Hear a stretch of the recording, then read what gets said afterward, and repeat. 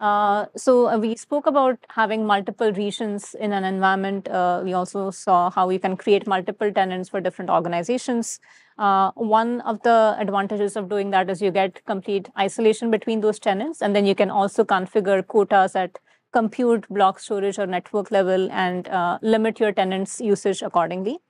I'll show you in the UI how you can also configure SSO integration so that you can authenticate using your external IDP and kind of integrate with that.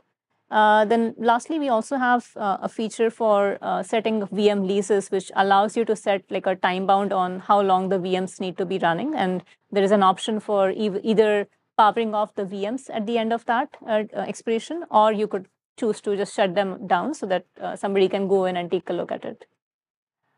The next piece is, let's say you have a complex application that requires a VM to be created with a specific volume, a network, a security group, and you want to package that as one deployment.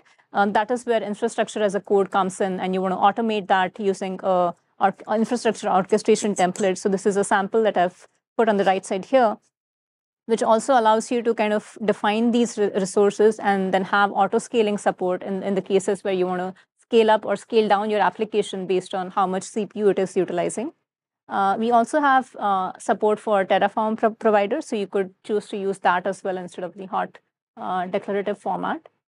Let me get into the I don't want to kind of highlight these two features, which are virtual machine HA and the DRS equivalent, which is our resource rebalancing mechanism. So both of these features are available on the VMware side out of the box, and this is kind of equivalent of that. It allows you to have host evacuation when you can detect that a host is down. It monitors that for about 3 minutes, and then after that, it will automatically fail over your workloads from that failed node to one of your active nodes. And for the resource rebalancing, it's basically a very pluggable framework where you can have different types of goals configured, and based on whether your requirement is to consolidate the VMs on fewer nodes and save on the power consumption versus you don't really care about the power usage, but you want to make sure that your resources are widely spread out across these hosts. You could choose to do that too. I'll show you support something like stretch clusters and things of that nature? Stretch clusters on the open stack. So the environment that you have here, I imagine that you would have different regions for separate geographical locations, and they could all be managed via one control plane. But these are regions that you can independently upgrade and manage. But but I mean, stretch clusters are sort of managed together, but actually separate, right? You can do that. You can do that. What you will do in that case is you can have some host in one location, let's say remote office, another one, another one, and manage from central location. Yeah, you can do that. But you have to be careful about, obviously, the images and the data associated with it. It's something like SRM support as well, or how does that play out in this space? So Chris is going to cover that in a minute on the backup and the disaster recovery. Okay. So let's take that question when he comes in. So just to save time, I was just going to show how you can deploy a stack using, I just uploaded a YAML file, which is a template with the application here. And I can create a,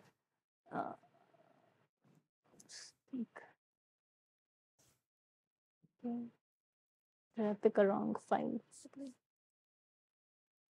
I need to go back and check if I uploaded the right template here, but just wanted to kind of show how you can deploy a stack using this. And then to kind of show the multi-tenancy aspect, right? So this is where you can go and configure quotas for different tenants, and you can set it up as a default value as well, or if you want to set unlimited, you could do that too. Then we have SSO integration as well that an admin can go in and configure as part of this. And for the cluster blueprint, I spoke about VMHA earlier, which is available as a toggle in this section. Mm-hmm. And then similarly, I can also enable the resource rebalancing right from the blueprint. And once this is configured, you would see that it's going to start migrating virtual machines. So in this case, if I look at all the VMs that I have currently running, will see one of them get migrated. So it has already started migrating this test VM, and it will try to consolidate all of them into one node. So demo 2 is where it's trying to migrate this currently, and it will keep doing that periodically for certain iterations until that node is kind of provisioned to its capacity. So that kind of covers the platform features, and I'll hand it over back to Chris for the rest of the presentation. I have a real quick question on the multi-tenancy. Is the experience for someone who's not in the core tenant different, or is the view basically the exact same as we saw here?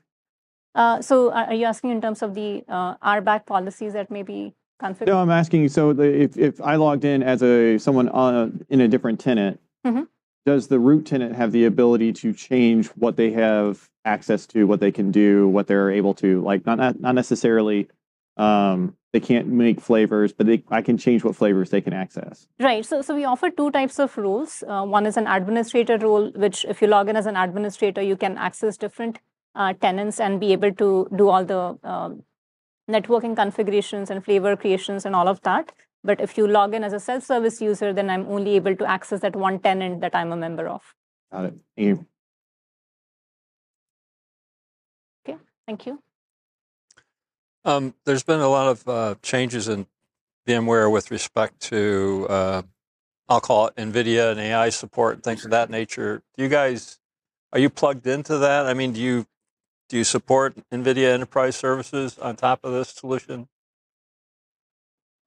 We can, Rupak and I can co-team this. We spent a lot of time looking at AI/ML workloads. When we look at that environment, we tend to lean a little bit more towards Kubernetes, just because it's a little bit more of an open and pluggable architecture. Like, if you're going to start running, NVIDIA, and we support all of this, right? If you're going to run NVIDIA on top of or underneath VMs, you're then getting into grid, you're getting into their vGPU licensing, where if you move into Kubernetes, you're going to be using containerized applications. It's going to be better. It's just going to be a better fit. And then you can start using things like MIG to start slicing up those VMs and getting a little bit more higher utilization out of the GPU than you otherwise would have been in a VMware environment or a virtual machine environment. Of course, it's going to come down to, what's that data science team doing? How are they interacting with those workloads today, and where do you want to get them to in the future? Right? If they're using VMs, they're probably getting, dedicated access to a portion of the GPU. If someone came to us today and they said, what should we do? I'm going to say Kubernetes on bare metal with GPUs. Let's spin up notebooks on demand through a container service and start moving people through, and even maybe leaning into something like a KubeVirt. I think that's a good opportunity to leverage that type of tech stack as well. If somebody's looking for vGPU support on Platform9, yes, we can expose GPUs through that. And if somebody is looking to just have a virtual machine to do their testing, because a lot of data sciences people do want to do that, so that's also possible.